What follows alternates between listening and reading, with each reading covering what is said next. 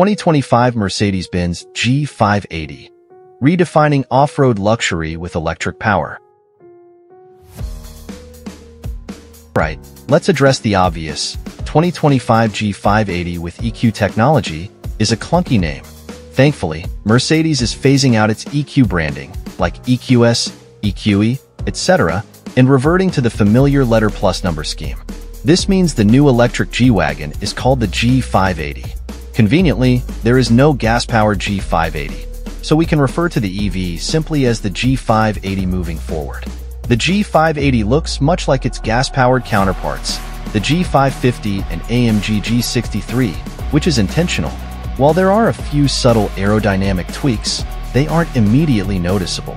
The most obvious distinguishing feature of the G580 is its slim rear cargo bin, which holds a charging cable where the spare tire would normally be. However, you can opt for a spare tire instead, so even that detail isn't a surefire identifier. The G580 remains a body-on-frame SUV, with identical mounting points whether it's a gas or electric model. However, the frame differs significantly to accommodate a 116.0 kilowatt-hour battery pack. This battery, positioned between the frame rails, replaces the latter sections of the frame and acts as a stressed member. It's designed with cells spaced out to include structural reinforcements connected to the frame. Enhancing torsional rigidity is the 127-pound underbody armor plate that protects nearly everything between the axles. Mercedes states that this component, fastened with 50 bolts, is constructed from an intelligent mix of materials including carbon. While this seems a step back from claiming a full carbon fiber skid plate, a look underneath the G580 reveals a glossy black weave that appears to be carbon fiber. Regardless of the exact materials, this underbody armor is built to withstand severe rock-crawling impacts to protect the battery pack, as breaching it with a boulder would ruin any trail adventure. Mercedes also tested the battery pack under conditions combining torsional stress with rapid temperature changes, simulating off-roading scenarios. Imagine climbing a mountain with maximum suspension flex for a mile, heating up the motors and battery, and then plunging into a cold creek, suddenly cooling all the components. Such conditions challenge the watertight seals and overall durability.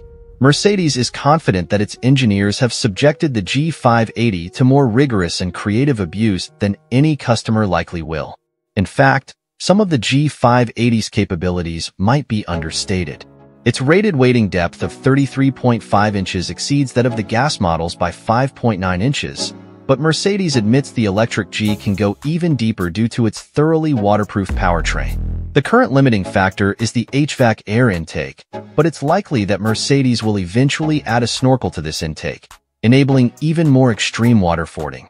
We can confirm, thanks to the French weather, that the G580 handles water impressively. Mercedes organized a trail drive near Montpellier, France, featuring rock climbs, water fording, and mud, all made more challenging by relentless rain. While rain has derailed other off-road events, here it just meant the climbs were more treacherous and the water and mud were deeper. Despite the conditions, we proceeded as planned. We ventured out in pairs, with one driver in AG550 and the other in AG580. Traditionalists might be dismayed, but the electric G580 proved to be the superior off-roader. The G550 retains its locking front, center, and rear differentials, but the 579 horsepower quad-motor G580 eliminates the need for differentials altogether. The signature G-Wagon diff lock buttons on the center dash are repurposed to control the independent torque at each wheel. The middle button engages low range, which might seem unnecessary with 859 pound-feet of torque available from 0 RPM. However, the 2-to-1 gear ratio for rock crawling allows for smaller motors and reduces heat buildup during intense off-road use. The motors also use extra lubrication oil to dissipate heat, similar to the Porsche 993, assisting the coolant circuits. This oil never needs changing. You can switch between low and high range while coasting in neutral, a handy feature that also enables flat towing the G580, making it a luxurious companion behind your RV. Additionally, the low-range capability means you can boast that your vehicle has 4 transmissions, earning you bragging rights at any off-road park.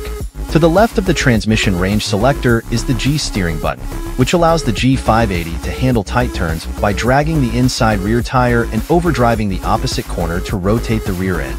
On the trail, this feature enabled the G580 to maneuver around hairpin turns that required a 2-point turn from the gas-powered G550. To highlight this capability, Mercedes set up a dirt slalom course with cones placed unusually close together. The G580 navigated through it with ease, needing barely more than a car length to pass through the gates. Even in confined spaces, such as a dead-end trail, the G580 can turn around using the G-turn feature, activated by the third button on the dash. This function drives the motors on either side in opposite directions, spinning the car on its axis. To use G-turn, you engage the feature, pull the steering wheel shift paddle in the desired direction, floor the accelerator, and keep the steering wheel straight. This can be counterintuitive, as any steering input will cancel the system. However, if done correctly, the G580 can perform 2 full rotations, more than enough for tight spaces like a parking garage. The G580 also mimics the live rear axle articulation of its gas-powered counterparts with a de Dion rear end, similar to the setup in the eSprinter. The de Dion design combines aspects of a solid rear axle and an independent suspension, with centrally mounted motors driving the wheels via half shafts and CV joints, while a C-shaped solid axle connects both sides. This minimizes unsprung weight while maintaining the articulation valued by off-road enthusiasts. When one side goes up, the other side goes down. Like other G-Class models, the G580 forgoes air springs, featuring a fixed ride height that still delivers a commanding ride. On pavement, the G580's top speed is capped at 112 miles per hour, with the motor spinning at 14,500 RPM. To enhance efficiency, the G580 operates in rear drive mode whenever possible. Mercedes had to account for scenarios where a driver might be cruising at 112 miles per hour using only the rear motors, encounter a hill, and suddenly need the front motors to engage seamlessly, matching their speed to the road speed. Impressively, the G580's motors can accelerate from 0 to 14,500 RPM in just 300 milliseconds. Despite the burst of power required for this transition, engineers affirm that selectively disengaging motors remains the most efficient strategy. While the EPA range hasn't been confirmed, Mercedes anticipates the G580 will achieve around 240 miles. The first G580 with EQ technology will be the $168,000 edition one. If that seems like too much of a bargain, consider the manufacturer customization program, which offers a variety of unique exterior colors, 20,000 options. After all, no one wants the embarrassment of discovering their neighbor has a G-Wagon in the same standard obsidian black metallic hue.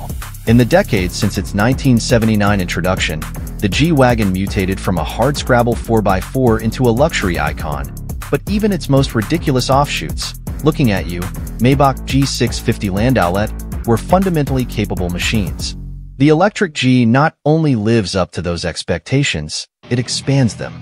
For instance, after experiencing G-Steering's radius carving wizardry, we asked a Mercedes engineer why the gas models couldn't do that too. He conceded that someday they probably will.